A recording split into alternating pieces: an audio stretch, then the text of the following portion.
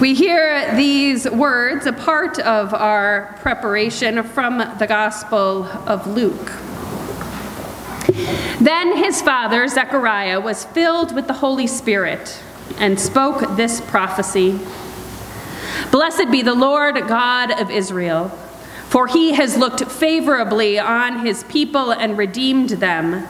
He has raised up a mighty Savior for us in the house of his servant David, as he spoke through the mouth of his holy prophets from of old, that we would be saved from our enemies and from the hand of all who hate us.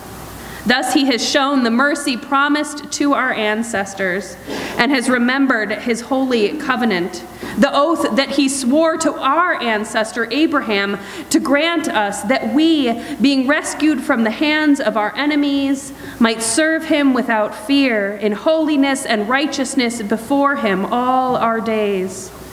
And you, child, will be called the prophet of the Most High, for you will go before the Lord to prepare his ways, to give knowledge of salvation to his people by the forgiveness of their sins. By the tender mercy of our God, the dawn from on high will break upon us, to give light to those who sit in darkness and in the shadow of death, to guide our feet into the way of peace. The Lord add a blessing to the hearing, reading, and understanding of this holy word. And the second scripture reading for today is from the 3rd chapter of the Gospel of Luke. The passage that Bromley read was about the announcement of the meaning of the coming of John the Baptist into the world, the one who would prepare the way for the Lord, the one who would prepare the way for the one who brings the way of peace. And then we skip over much of a lifetime to John's adulthood, when he has begun his public ministry, his calling to prepare the way of the Lord.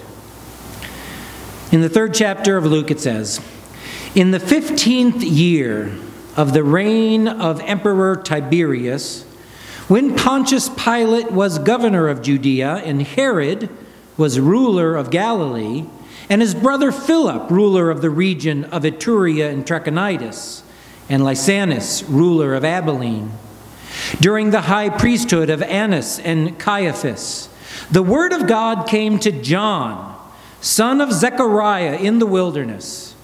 He went into all the region around the Jordan, proclaiming a baptism of repentance for the forgiveness of sins.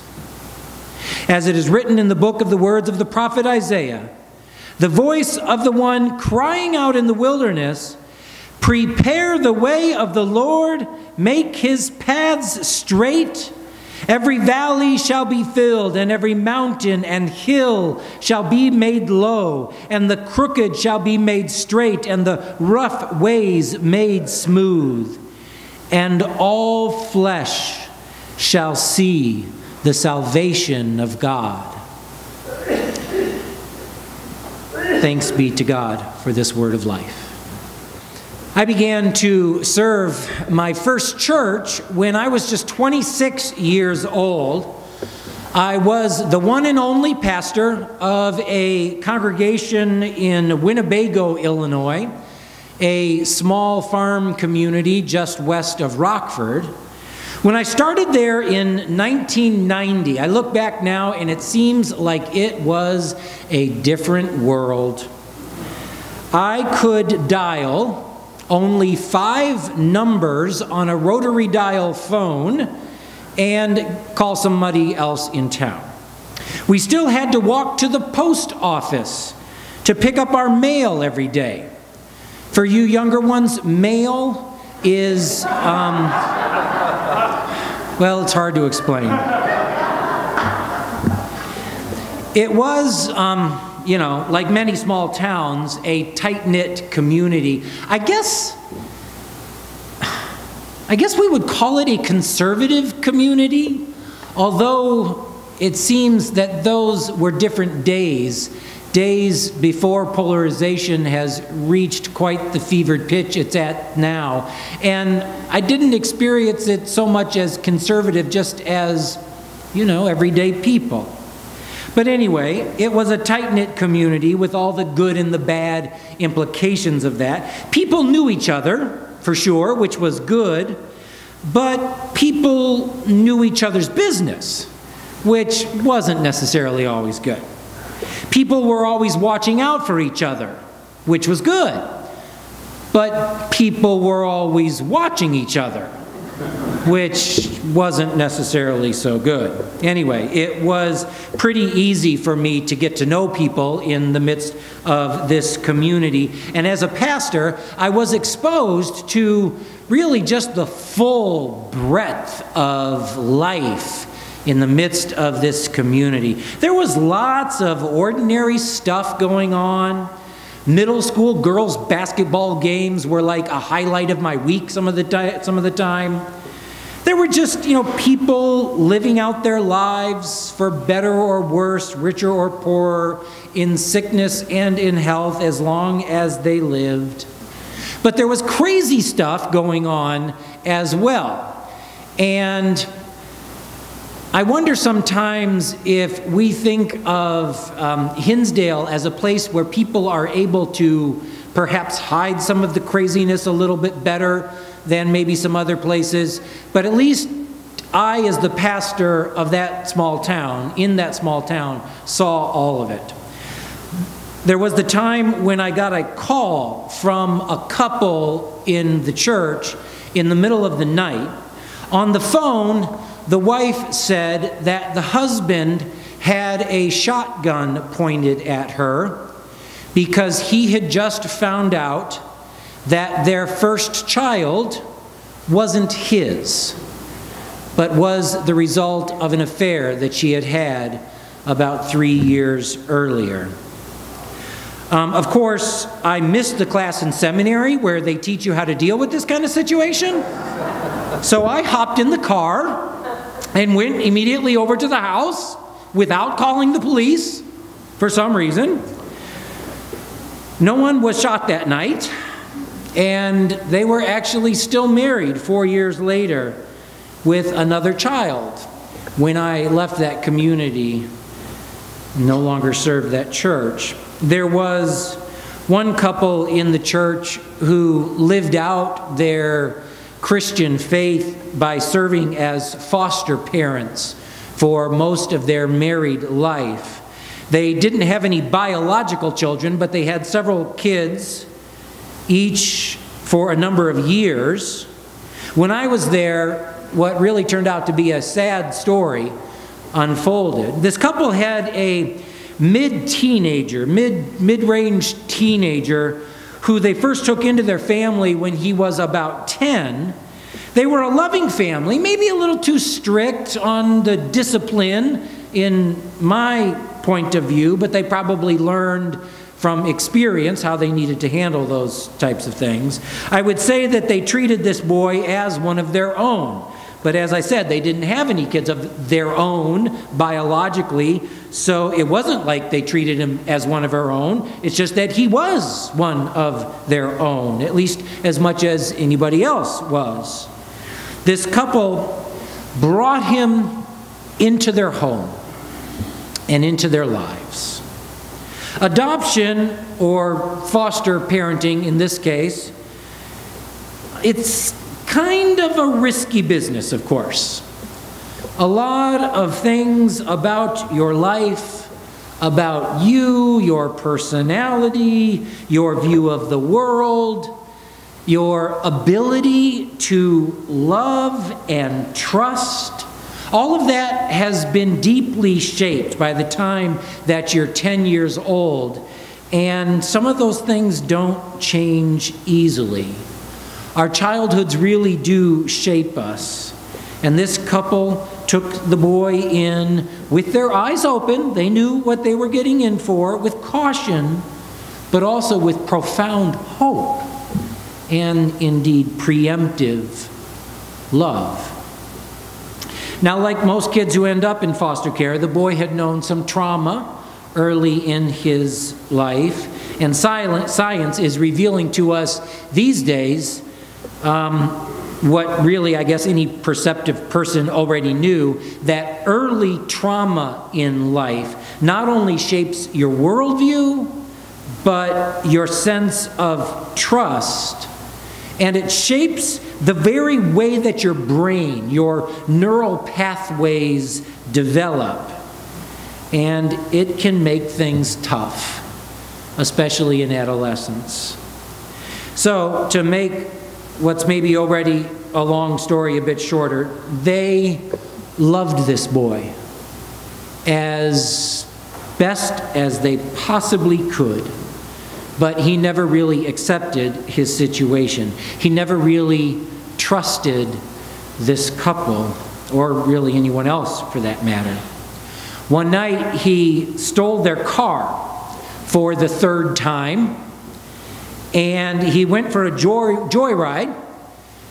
He ended up being chased by the police, and he circled back on the country roads out where they lived, back around to the family's house, and he smashed the car into the house, trying to hit the spot where he knew that his foster parents would be sleeping. But he missed the spot by a few feet. Everyone lived, which disappointed the boy. He ended up in juvenile detention, and I don't know what happened to him after that. You know, that was really tough. The tragedy of it all, of course, starts with the boy's biological parents, the family into which he was born, the difficult life that they probably had, which led them to some of the decisions they made, which made this boy's early life a living hell. There's the suffering that the boy was never able to overcome, and the tragic way that he responded to that suffering. But I think worst of all, really, is that here in this case anyway, the tremendous grace and preemptive love that was shown by those foster parents seemingly won no victory. No evil was apparently overcome. Their love was not ultimately received with gratitude and thanksgiving, or really even quiet acceptance. You might even say that their grace and love were mocked. Their grace and love didn't lead, at least at that point, to new life for the boy, but to ongoing pain and deep disappointment for everyone involved. Grace is dangerous. Preemptive love is perilous. There's always the chance that grace will be taken advantage of, that mercy will be met with violence, that the response to preemptive love will be fear and distrust, and ultimately rejection and even mockery. As Christians, we are all too familiar with such rejection and mockery. After all, we are part of the fallen humanity that met God's love, God's mercy, and preemptive grace with the public execution of God's own Son. But in order for grace to be grace, for mercy to be mercy, for preemptive love to be real love, then risk is unavoidable. If the foster parents had taken that boy in and shown him love or grace with only the utilitarian goal of seeing him make reasonable and sustained progress in loving them, well, then it really wouldn't have been love to begin with. In other words, if they had loved only in order to be loved in return, then I'm not sure the word love would really apply. And if God loves us only with the utilitarian goal of seeing us make reasonably sustained progress in loving God, well then, is it really love to begin with? If God loves us only to be loved in return, well then I'm not sure that God is really worth worshiping.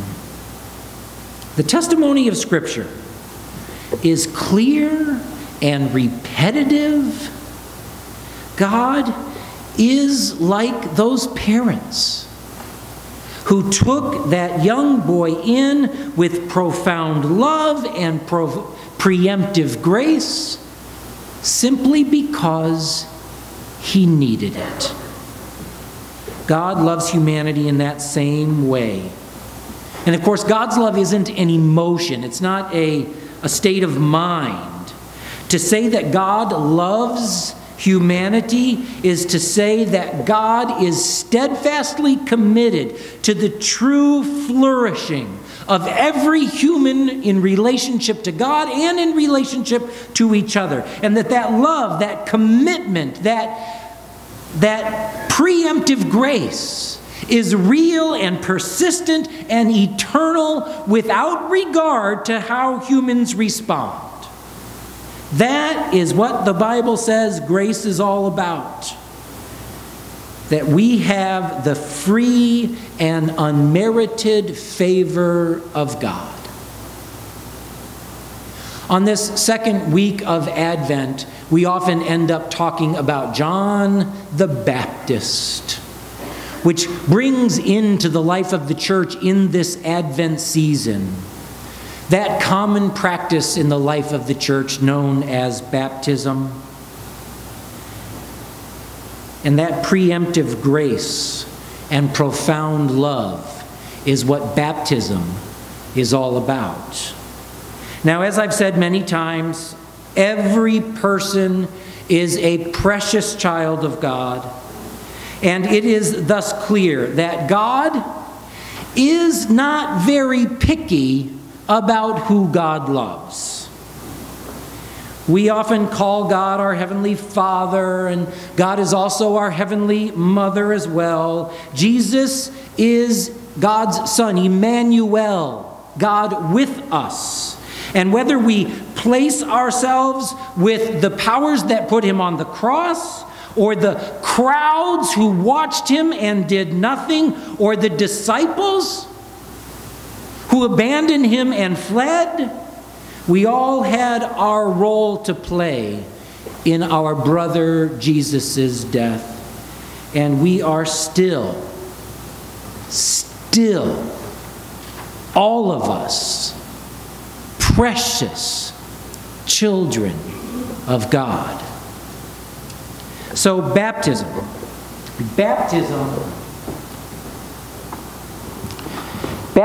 is what gives all of God's love weight. Literally, I mean, it gives it weight. When we place this baptismal font here before the congregation,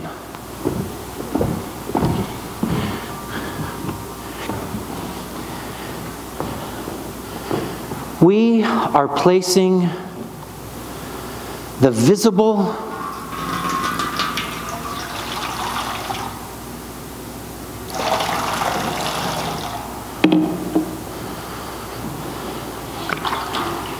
touchable, weighty love of God in the midst of you, the people of God. Baptism is the creation of a new community. We think of baptism as this kind of maybe cute thing that we do with little babies up here on a Sunday morning. And yes, it is that, and I admit sometimes I play up the cuteness factor. But baptism is also, more importantly, the entry into a new community of God's love. It is how God brings us as a foster parent or as an adoptive parent. God brings us into God's family. And God loves us preemptively, no matter what our background is, no matter the fact that we are part of that fallen humanity that put Jesus on the cross. Jesus loves us. God loves us. And He calls us with this weighty water into God's very life, God's very family. Now, you might be a little troubled at this point because you might think that you have a preacher who focuses on all the good stuff and ignores some of the bad stuff. Because if I had read just a few verses further in the Gospel of Luke, a little bit more about what John the Baptist says to the people when he calls them to baptism, you might remember, you might have heard these words. He will baptize you with the Holy, Jesus that is, will baptize you with the Holy Spirit and fire. His winnowing fork is in his hand to clear his threshing floor and to gather the wheat into his granary. But the chaff he will burn with unquenchable fire. So yes, the wheat, the chaff, the threshing floor, the unquenchable fire. It doesn't sound here much like we're dealing with precious children of God, forgiven children of God. It doesn't sound like we're dealing with the preemptive grace of God. Yeah, we really are shaped into the way that the world thinks, wanting to divide humanity into wheat and chaff, good and bad, patriot and terrorist, us and them. But the biblical truth, and you know this, the biblical truth is that there is wheat and chaff in all of us.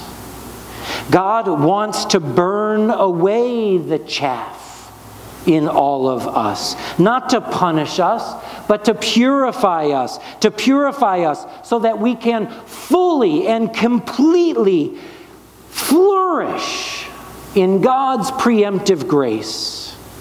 Now, I know that I'm relentless about this. You've heard me preach about it so many times, fighting against the individualism and of our society and lifting up the significance of you, the people of the church, us together.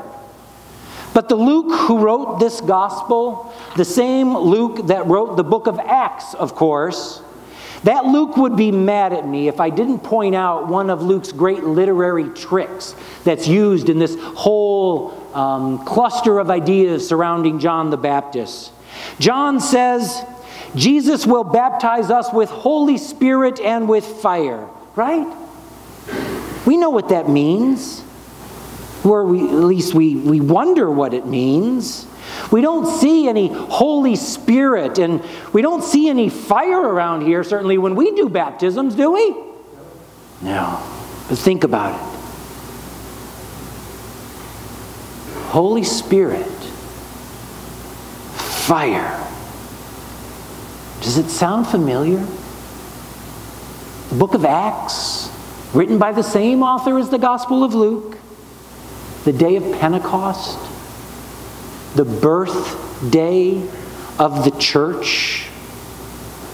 Divided tongues, it says, as of fire appeared among them, and a tongue rested on each of them, and they were filled with the Holy Spirit to be covered by the waters of baptism means to be covered by the preemptive grace of God and to be brought into the church, to be shaped by the identity, the fellowship, and the faith and the service of the body of people who worship God, who is Father, Son, and Holy Spirit.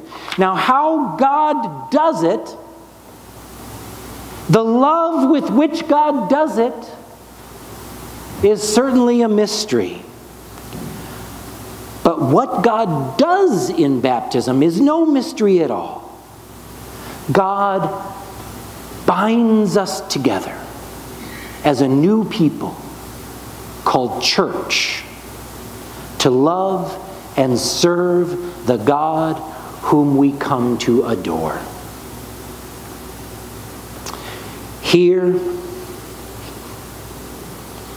with water, all of us covered by its wetness, we are called into the church as we are bathed by God's love. Precious, forgiven children, covered with God's preemptive grace, God's free and unmerited favor. The story I told about that young boy brought into that family, cared for, loved, claimed, chosen, and yet unable to accept it. I said at the end of that story that I don't know what happened to that boy. It's true, I don't know. But what I do know is that his story in this lifetime is unknown.